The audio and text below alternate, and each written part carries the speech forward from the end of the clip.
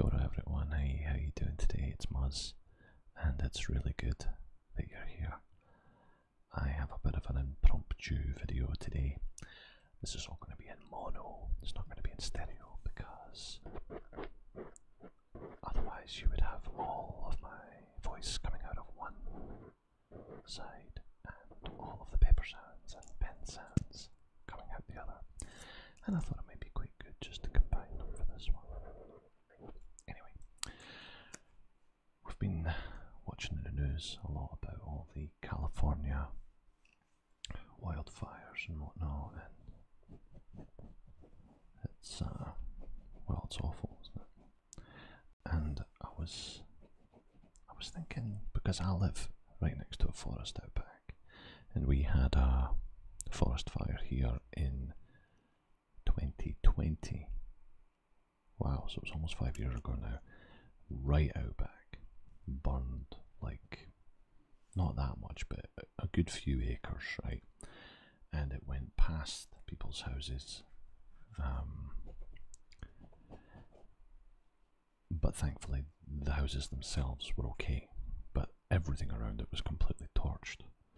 So it was pretty scary, and I thought about this from time to time. The kind of, there's got to be something that we could come up with, you know. Well, first thought, which I wasn't going to do on this video because this video is meant to be for something else, but my first thought was, how can we not have drones that, you know, relatively heavy lift drones like Ukraine has and all that?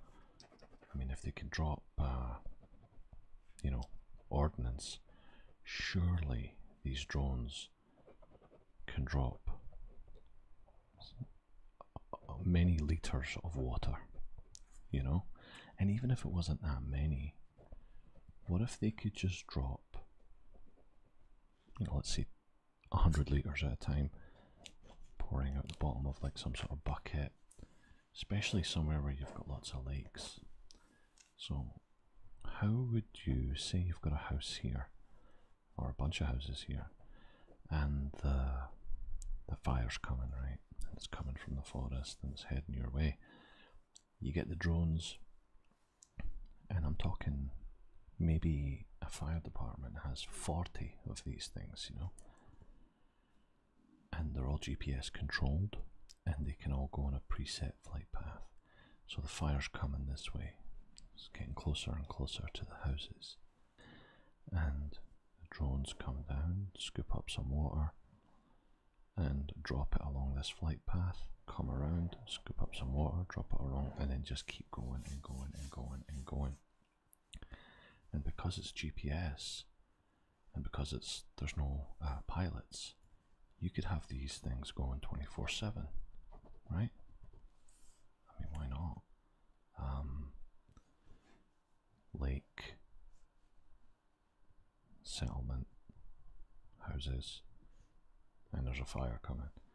You know, obviously you could just blow out that, but in situations where, say, your fire trucks are all elsewhere, and this one, perhaps this one's a little less of a priority because there's only 5 houses there, and all the other firefighters are in town saving thousands of structures. Maybe the firefighting drone squadron comes out, sets up a wee spot, scoop, dump, back, scoop, dump, and back, and you have, say, 10 or 20 of these drones just going all the time. That way all you need is the drones themselves, batteries, power, and an operator, maybe 2 or 3 operators in one vehicle. It doesn't even need to be a fire truck or anything like that, and that's all they do. They just go back and forth on a preset flight plan, and then as the fire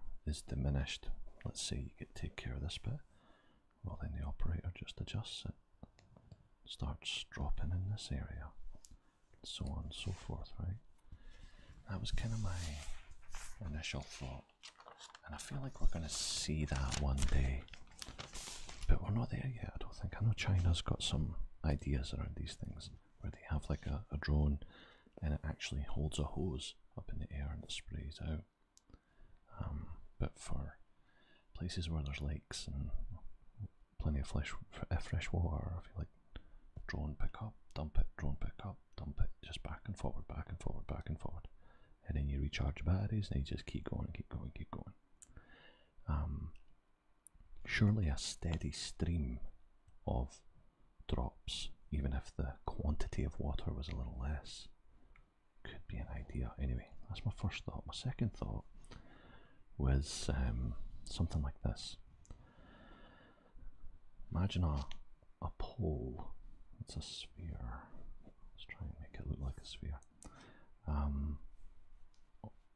Basically a fire hydrant pole. So you've already got fire hydrants in this neighborhood, say. Let's move the paper here. So let's say you've got a house here. Garage. Street. And the street has a couple of fire hydrants on it, so there's obviously water poles going through there, right? And then there's a forest here and a forest fire. What if we had a network of poles like this with a multi-function nozzle head, various different holes and presets, so you could just use like a valve or something to, you know, like a garden hose, and these could be placed in fire prone areas connected up to the same or a similar pipes that the fire hydrants use, maybe with some sort of a valve, where if we have the choice, we can redirect the water from the fire hydrants if, say, there's nobody there to use them, or you redirect it to this multifunction spray nozzle, which then comes back around. So there's a water pipe, and that spray nozzle could create like a misting effect, kind of just like a saturation of water. That would certainly be good when water is scarce and it wouldn't use as much, but then I don't know if it would be as effective, right? But maybe, and then you would adjust it as you need it. It would at least give people options, I would think, to create, rather than creating fire hydrants in a neighbourhood, you create them around a neighbourhood, like a shield. And then you flick the valve, and then suddenly your misting head goes to kind of a spray shield. Maybe it sprays towards the forest fire, maybe it sprays towards the house. You rotate the nozzle, you rotate it as needed, and so you've got these shields.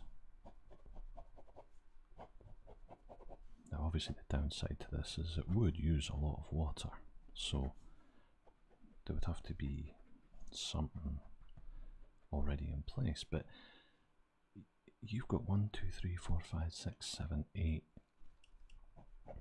of these heads. In this illustration it's just one house, but it doesn't have to be this way. I mean, it could be wherever we think the fire could come from. Excuse me. Wherever we think the fire would come from. So maybe there's a valley and there's a settlement of various houses and shops and whatever.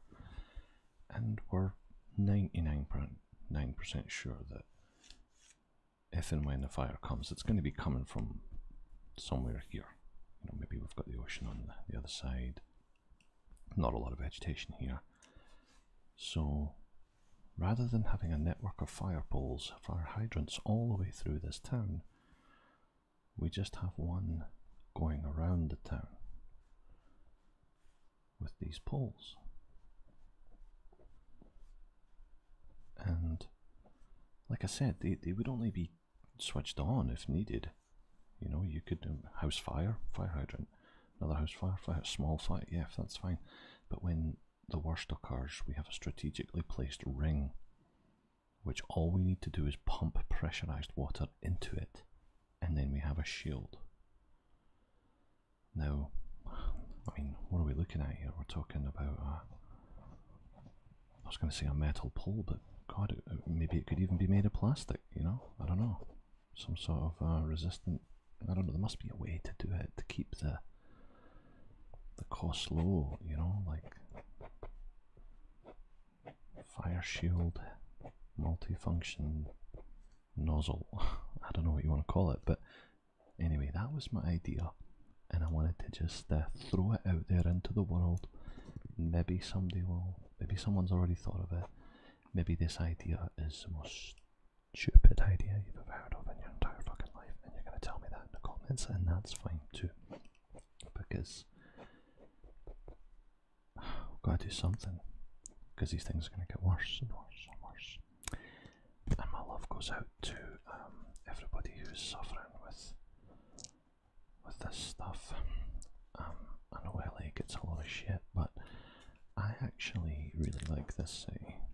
I've only been twice, I think, but I really like it, and I feel like it's got a lot of good stuff there that not just Disney World and sorry, Disneyland, but other stuff like character, architecture,